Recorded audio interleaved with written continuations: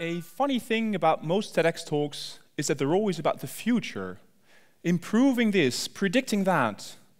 Everybody is trying to sell you a better future. And I'm thinking, what's wrong with the past?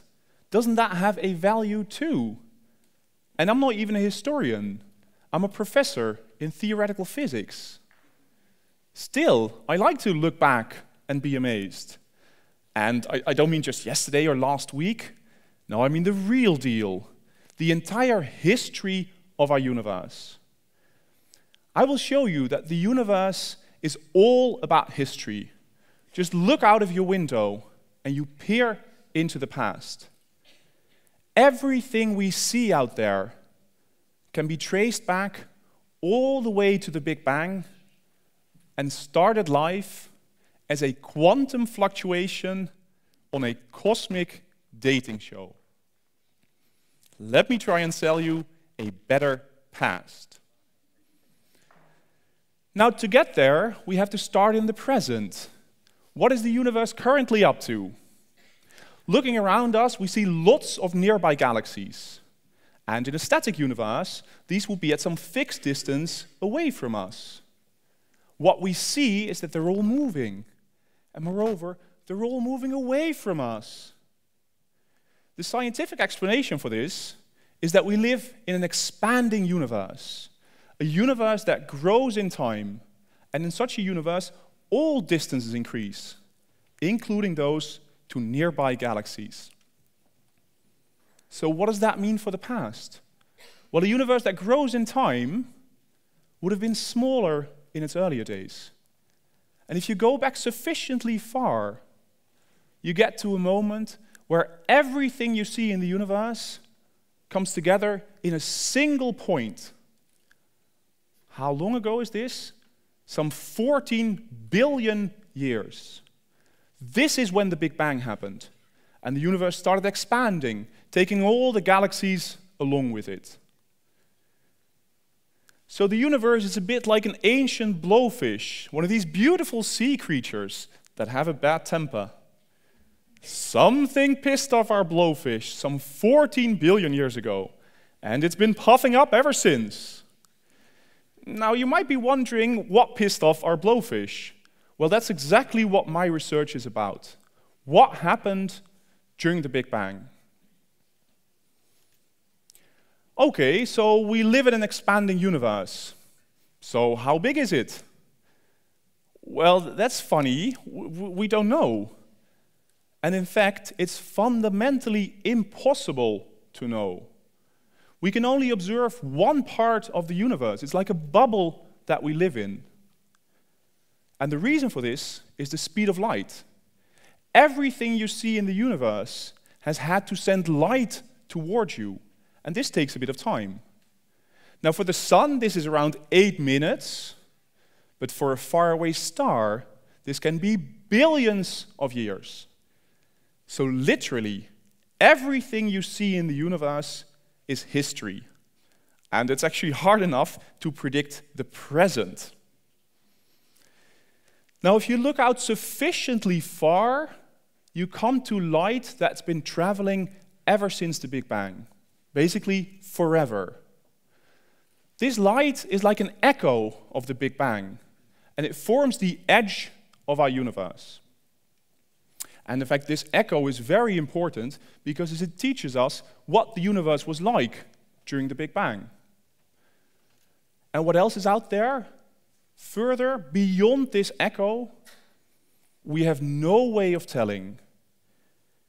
Light from those places hasn't yet had time to reach us. It's like somebody could have sent us a message billions of years ago, and it still hasn't arrived. We have no idea what's in the message, who sent it, or even what the universe is like out there. Some theories predict that there could be different laws of physics, and perhaps even different dimensions. Now on to the central question in my research. Given this funny universe, what created all the structures inside it? Well, we found that everything you see can be traced back all the way to the Big Bang and started life as a quantum fluctuation on a cosmic dating show. You can think of it as follows. Nature, it's full of particles and antiparticles, and these always want to get together. You know, matter loves antimatter. Electrons are looking for positrons. Particles want to get together with antiparticles.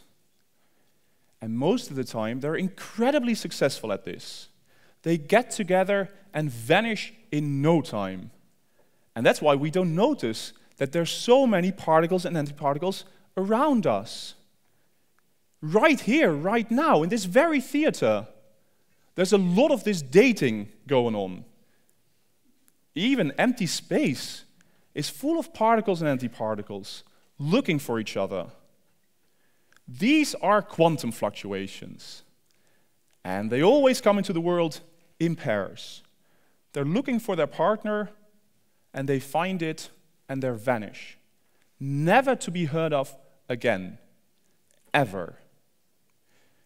Now, there's one massive exception to this story.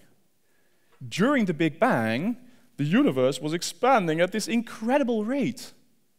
So all these quantum fluctuations, electrons and positrons, particles and antiparticles, they came into the world in pairs, but they were torn apart because of the expansion of the universe.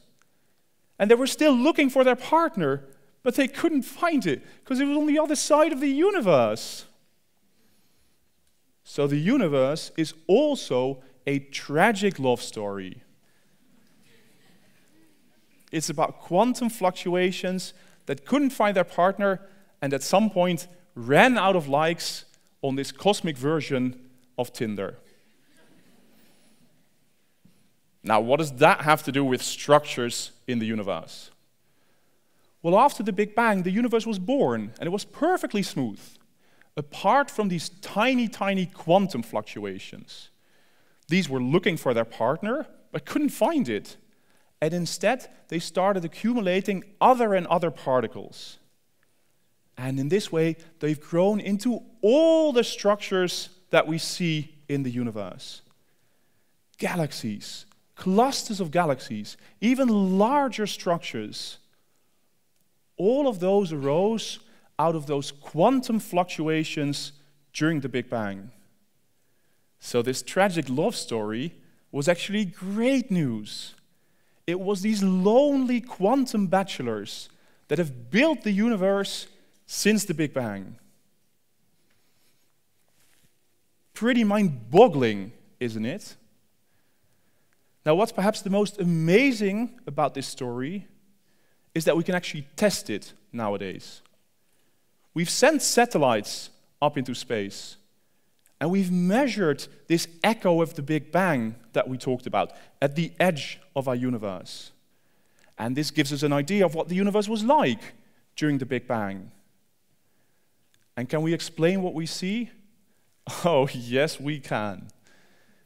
In my research, we've built a model for the Big Bang that predicts exactly the quantum fluctuations that we observe.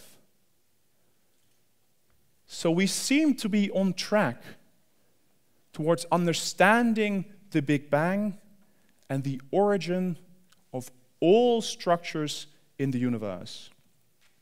We're all descendants from lonely quantum fluctuations looking for a partner on this cosmic dating show. Thank you very much.